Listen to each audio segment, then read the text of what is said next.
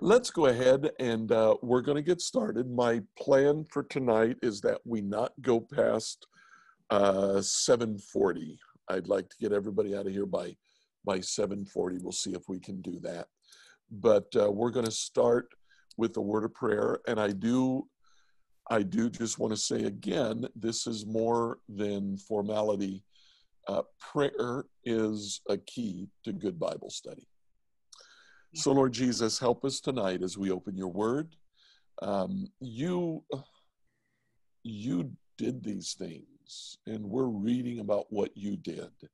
And then you inspired the authors. And today you work in us, even as we read your word, to illuminate and to show us what it is that you want us to learn from it. So help us, Lord, today. We ask this in your name.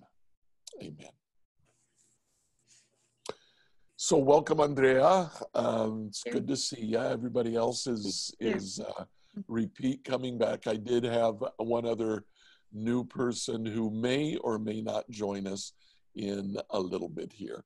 But I am going to share my screen, and that's going to take all of the pictures over to one side or to the top or to the bottom, but you'll still be able to see people on camera.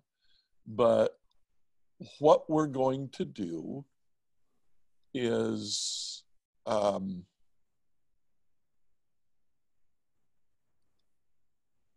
it just didn't let me do it. I did it last week.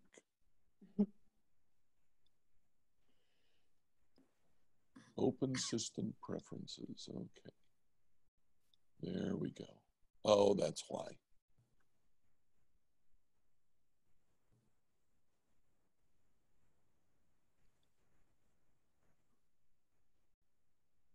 Okay, let's see if that does it now.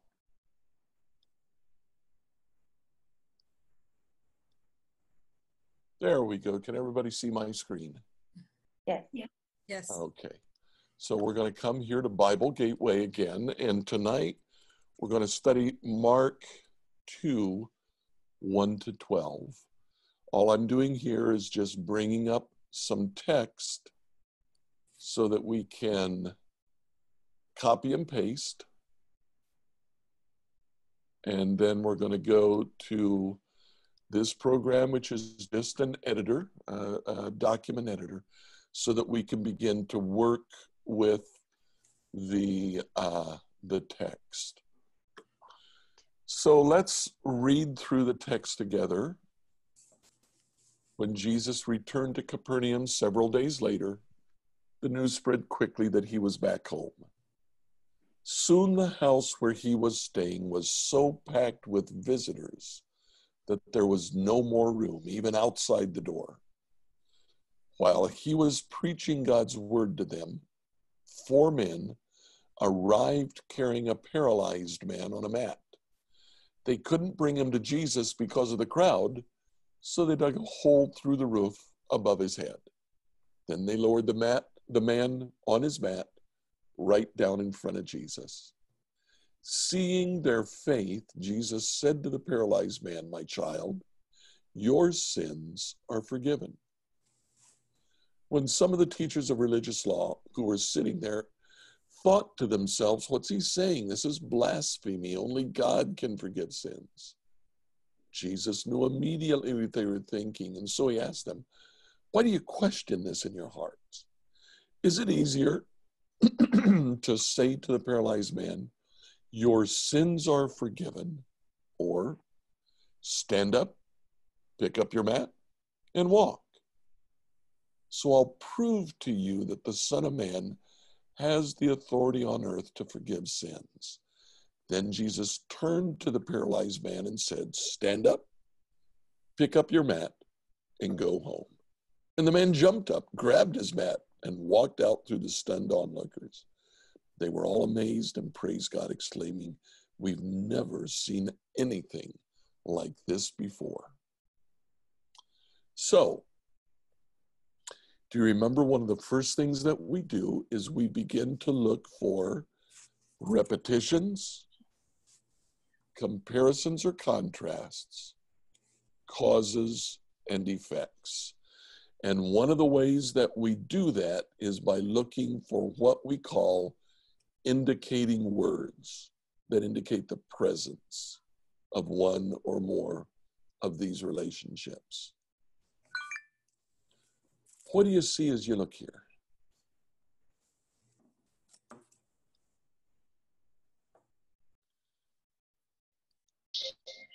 Hi, Shirley, welcome. Hi, thank you. Glad you can join us. I am sharing my screen, so things on your computer might look a little bit different. Yes, I can see it.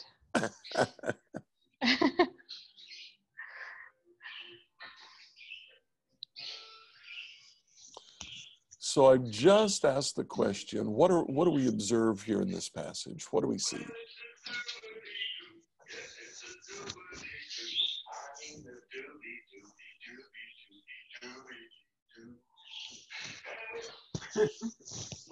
We got a doo-wop singer somewhere in the background, don't we? It does sound like it.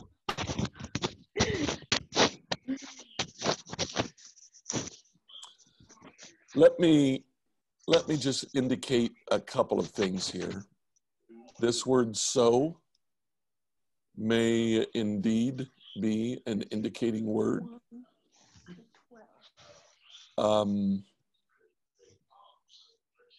And frankly, that's about it.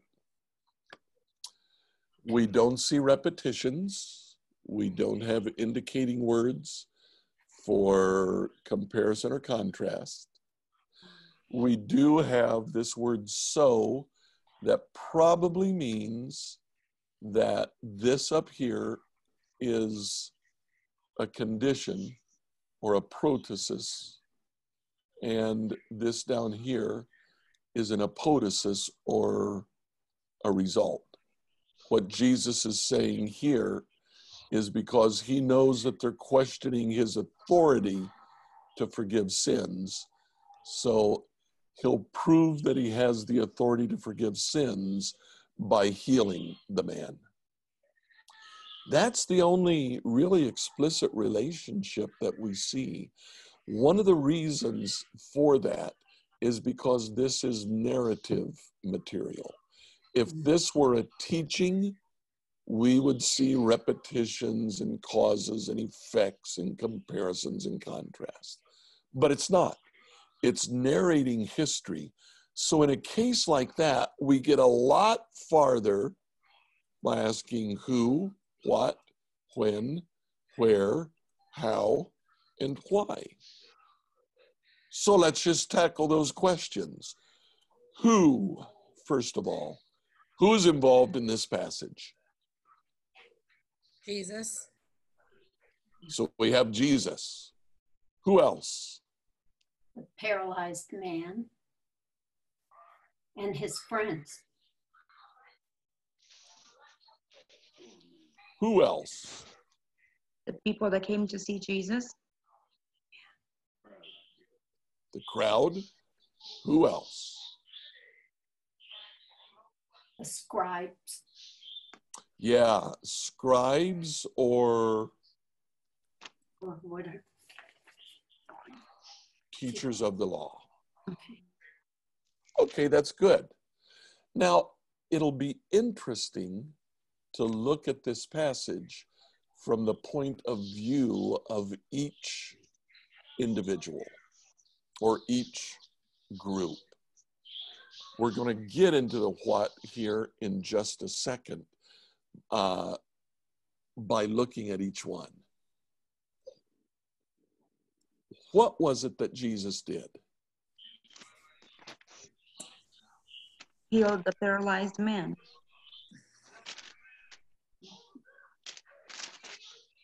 That's not all. He was preaching. Great. And one more thing. he forgave the sins of the forgiven of the paralyzed man. Which is really interesting.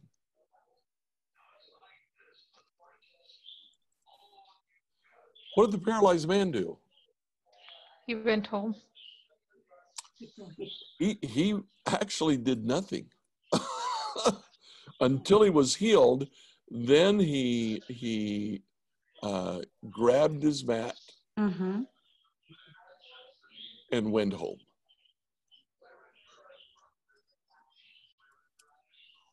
What did his friends do? Helped him get to Jesus. Yeah. They carried their friend to Jesus. Yeah. And there's one more thing that they did. They believed. Yeah. Right. Scripture says when Jesus saw their faith, he didn't even heal the paralyzed man because of the paralyzed man's faith. It was the faith of the four friends. What did the crowd do? Praise God.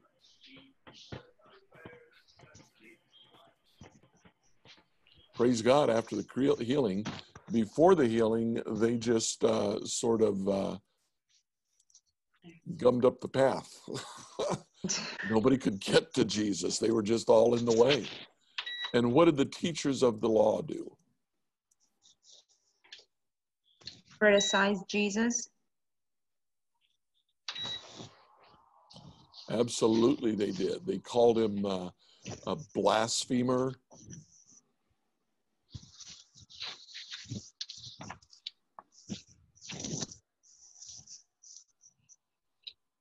And they just kind of were quiet after that. When did this take place? If you look at the passage a few days after leaving Galilee, Yeah, they actually didn't leave Galilee. They were still in Galilee. Galilee's the region. oh, okay. So they're still in Galilee. So a few days after is how it starts. A few days after what? He had healed others, like Simon Peter's mother-in-law, the leper, and many others.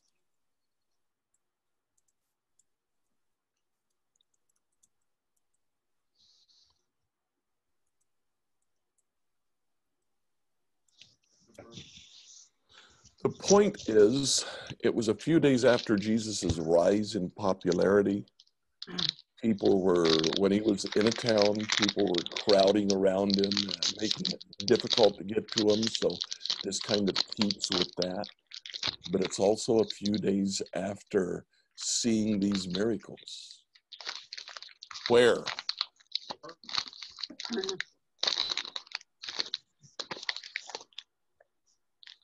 In this town, and I cannot pronounce the name. Capernaum. That was the same town that Simon Peter lived in.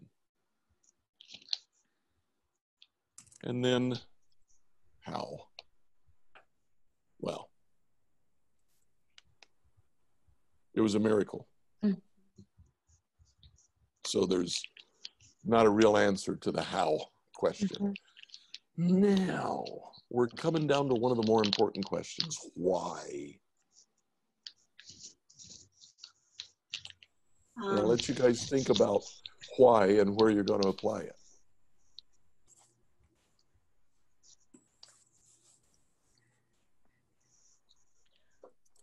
Wendy, is it possible that the why is he showed them that he could forgive their sins by the example of he was able to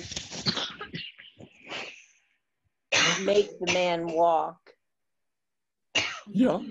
who could not walk. Absolutely. And so if he could do one, he could do the other that he was saying he could do. Yep. I think you're onto something there. Why did the friends bring the man to Jesus? Because he was sick and they believed that Jesus could heal. Yeah. Mm-hmm. Their faith was that strong. Yeah. What did Jesus do when they brought the man to him? Healed them.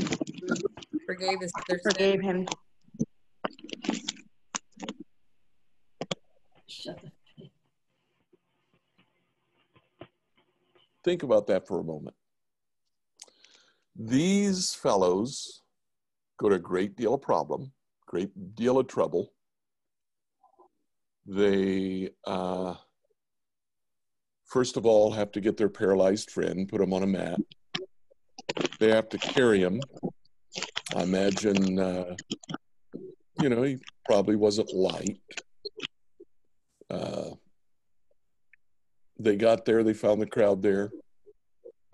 They said, well, tell you what, let's go up on the roof. We'll open a hole, lower him down to Jesus. And they did.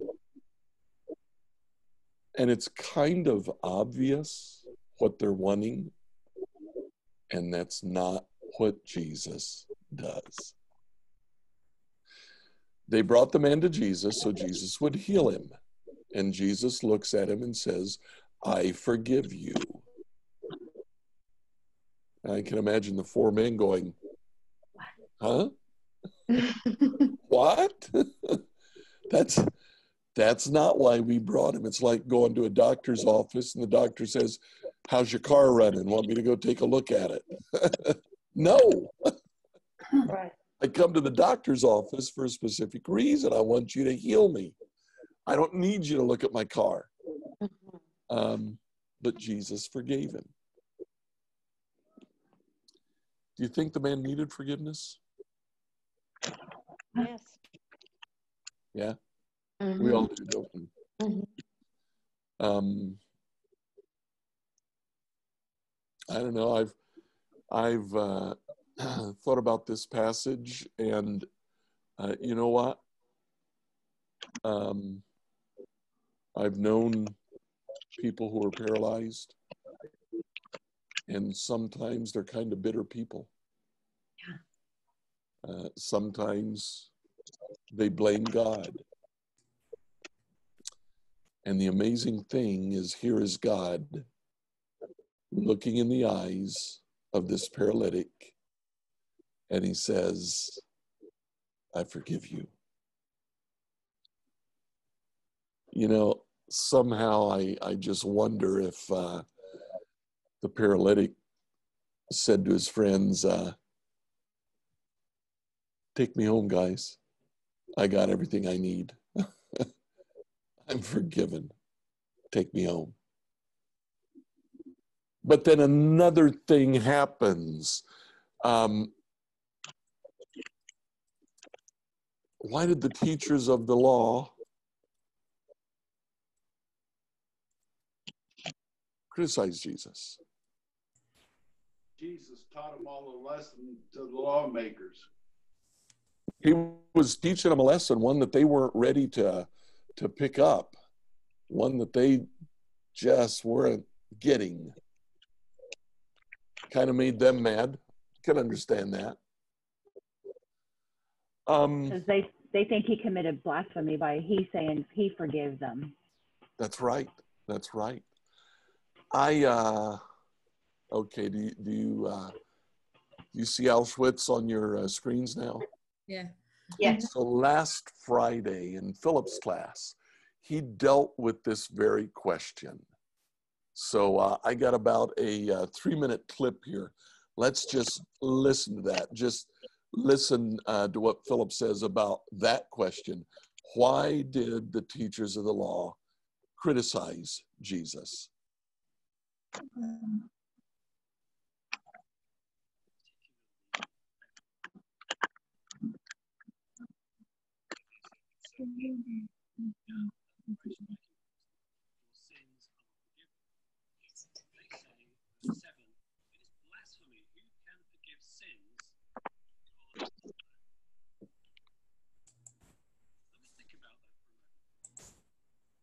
Can't hear.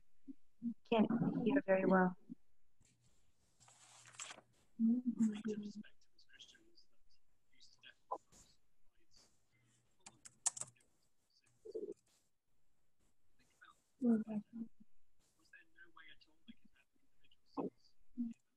I can't hear it.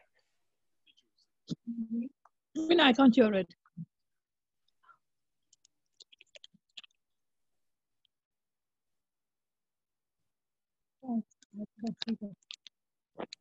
Can't hear anything. There's just silence right now. Oh, The Old Testament indicated that you had to take a sacrifice in, and yet at that particular point in time, I don't think they were in the sacrificial system, so they would have to go to the priest, and they would have to forgive their sins, but they'd have to atone somehow. Yeah. So there was a sacrificial system in the temple. We read about this in the early books of the Bible, reading about the sacrifices that God instituted, bringing, for example, a lamb. We have different sacrifices for purification, for atonement. We have the Day of Atonement, once a year, talked about in Leviticus 16. So there were ways that individual sins could be forgiven through the sacrificial system in the temple, even in Jesus' day. But is Jesus a priest? Here again, I'm not thinking about Hebrews and its reflections on Jesus after the event spiritually. But was Jesus from the tribe of Levi? Was he a trained priest? I think you know why I'm asking that question. No, he wasn't. Jesus had no authority, if you like. You could go to the temple, you could do certain things, the priest could pronounce God's forgiveness, but Jesus is here pronouncing God's forgiveness. Your sins are forgiven. That is, your sins are forgiven by God. But he doesn't have the authority within the system to do that himself. And yet clearly Jesus does that with authority. He does actually pronounce and enact, bring forgiveness of sins. So that's something again else which sets Jesus apart as having a unique authority, something that tells us how Jesus saw himself, that he claimed this right to pronounce the forgiveness of sins. So there we go. What they were rejecting was the authority that Jesus was claiming for himself, the authority to forgive sin. And they said only God can do that. They were right. They were absolutely right, but they didn't make the next obvious step. So Jesus must be God. Now, I want to kind of step back from the study that we're doing and just talk about the process. You'll notice here we are asking questions and then we are looking for answers. We're finding those answers primarily in Scripture, but in this case we went beyond Scripture. We actually went to a third party, Philip, and Philip helped us to understand a little bit more about what was actually taking place here, why the teachers of the law criticized Jesus. So back to the study now. So what else? Are there other questions that you like about the passage?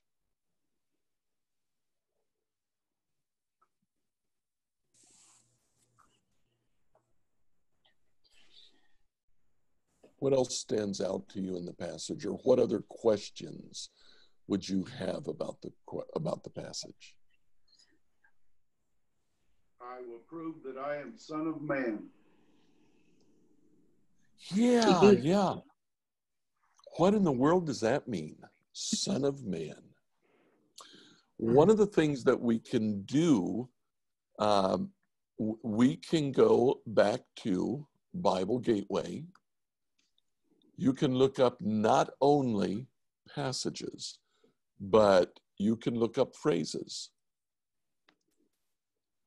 So if we look up Son of Man in Bible Gateway, you'll see here that it occurs twice in Numbers, twice in Joshua, and on, occurs 92 times in Ezekiel. But we're going to look here at Daniel. Daniel chapter 17, Daniel chapter 7, verse 13. And there's a button here for me to pull up the whole chapter, which is what I want to do. let me do it this way. Yeah, there is chapter 7. So in verse 13, way down here, Daniel has a vision. And in that vision, he saw someone like a son of man coming with the clouds of heaven. The Son of Man approached the Ancient One and was led into his presence. And then that Son of Man was given authority, honor, and sovereignty over all the nations of the world. Who's he talking about there, John? You know what? You caught me reading ahead, Pastor. So when Daniel talks about the Son of Man here, and he says that he has given him authority, honor, and sovereignty over all the nations of the world, who's he talking about? Jesus. Jesus. And that's what we have. Jesus uses this title, Son of Man, which frequently in the Old Testament is a title for the Messiah, and he applies it to himself. So it's just that much worse for the teachers of the law when Jesus says, so the Son of Man might, so that you may know that the Son of Man has authority on earth to forgive sin. He's saying, I'm the Messiah. I've got this authority. Good observation, John. Is Jesus the only one who called him the Son of Man? He called himself the Son of Man. Did others call him the Son of God? Others called him the Son of God. There, I believe, are 2 references to Jesus, calling Jesus the Son of Man. And they both occur in Paul, if I'm not mistaken. But by and large, the title Son of Man in the New Testament is Jesus talking about himself. Yeah, okay.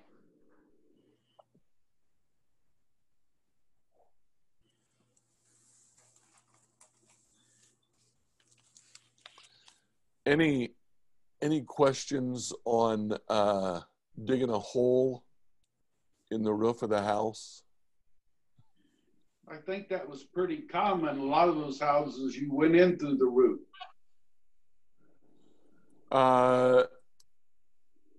That's possibilities. First century house in Palestine.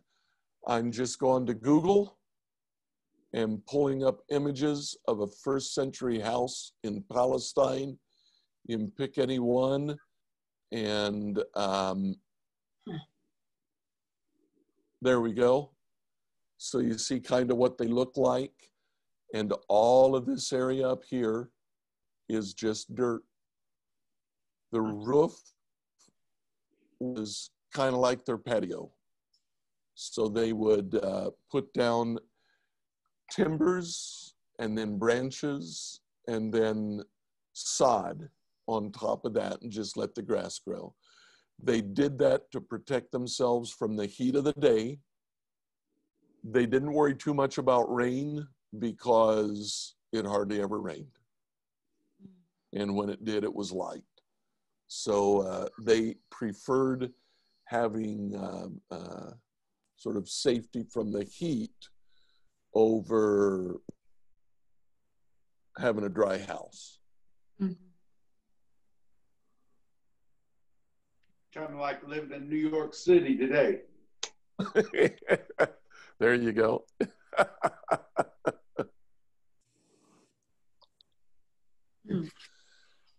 Any other observations that you guys want to make about the passage? I think it's interesting. I'm sorry. No, go ahead, Andrea. Thanks, Mimi. I think it's interesting that Jesus says, which is easier to say to the man, your sins are forgiven, or to say, rise, take up your bed and walk. That's a great observation. So answer your question, Andrea. Which one is easier to say? well, if I am the person that is going to Jesus to be healed, I would say it's easier I want to hear, rise, take up your bed and walk.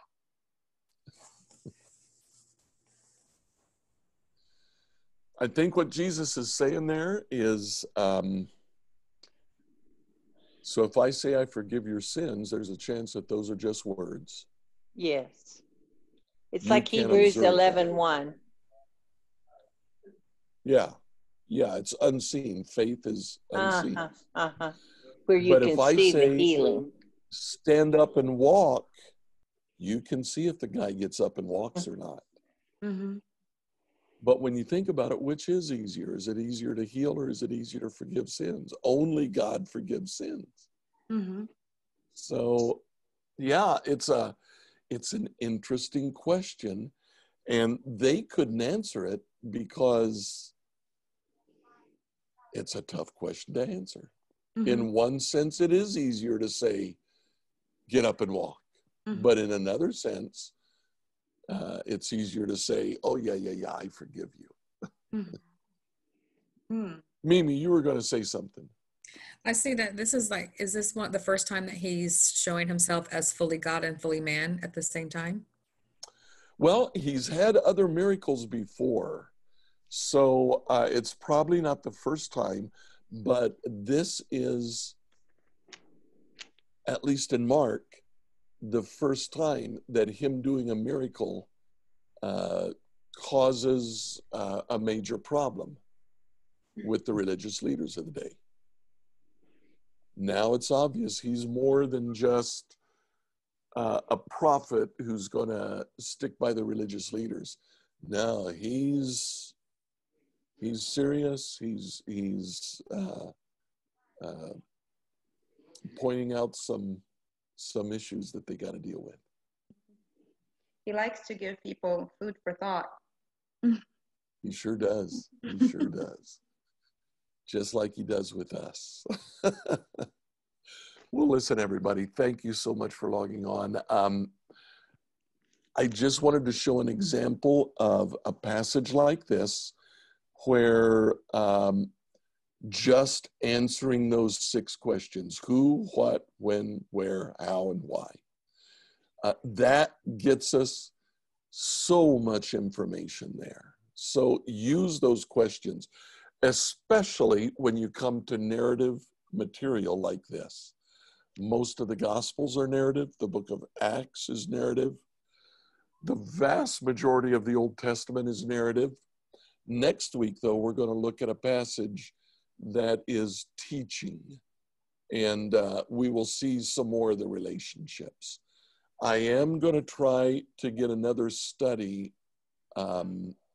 recorded somewhere that I can kind of show you between now and next Wednesday, so that when we do this next Wednesday, it won't be the first time that we try it.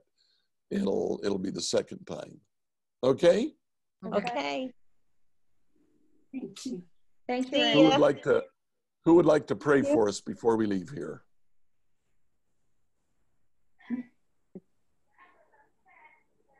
Some brave soul. I can pray. Okay, thank you. You're welcome.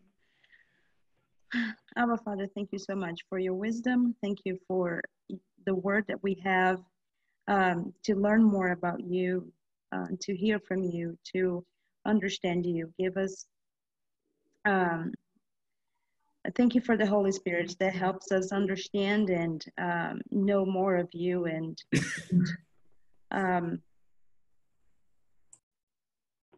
be closer to you.